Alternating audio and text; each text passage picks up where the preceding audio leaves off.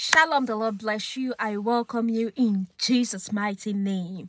I am happy to have each and every single one of you here today, and I am thankful for each and every single one of you. If this is your first time joining us, this is Revealing God's Word with Judy Gaines. Please join our amazing family, amazing community by hitting the subscribe button.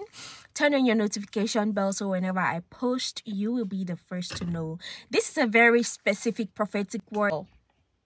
Let me adjust this camera here. God says, don't wear it. Do not wear it. I'm asking myself, do not wear what? It is very important that whenever you buy something, whenever you buy or purchase something, pray over it. You don't know where these things are coming from. There is someone, you recently got a wig for yourself. I love wearing wigs. I love wigs. That's why I keep my hair short, because I love wearing wigs. You recently got a wig for yourself and you went and you installed the wig and everything, and all of a sudden you started feeling a terrible headache. Your head started aching all of a sudden, and you don't know where this came from. You even tried to suppress it with Tylenol and all that stuff, but the headache was persistent until you took this wig off your head. See, the devil uses a lot of medium to attack God's children. If he couldn't get to you through another means, he will look for another means to get to you. He mostly goes after material things. He knows ladies love to wear wigs, so he went after a wig. So you have to be prayerful. Pray over anything you buy. If you buy a mattress, pray over it before you sleep on it. If you buy an outfit, pray over it before you wear it. If you buy a wig, pray over it before you wear it. Because these are still mediums the devil uses to attack God's children. These are simple mediums the devil used to attack God's children.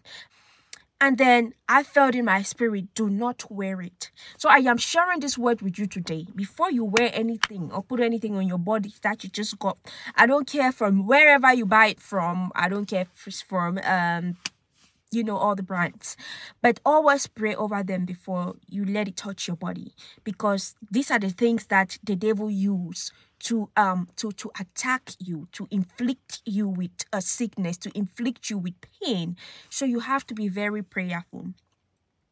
Don't get rid of it. I'm not saying that the wig that caused you headache, you should get rid of it. Pray over it and say, anything that was demonstrated against this wig that will cause me sickness, that will cause me pain, that will cause me sorrow, I come against it in the mighty name of Jesus.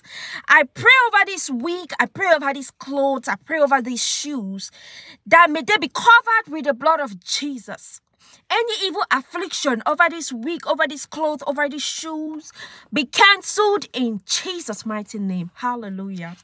Now may the Lord bless you, cause his countenance to shine on you. Always remain blessed. I love you all so much. And if you would like to reach out to me, I have my email address linked on my about. You can always send me an email for prayer point if you want to talk to me.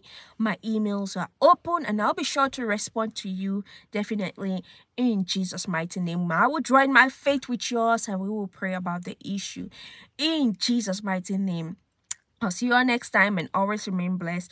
Bye-bye.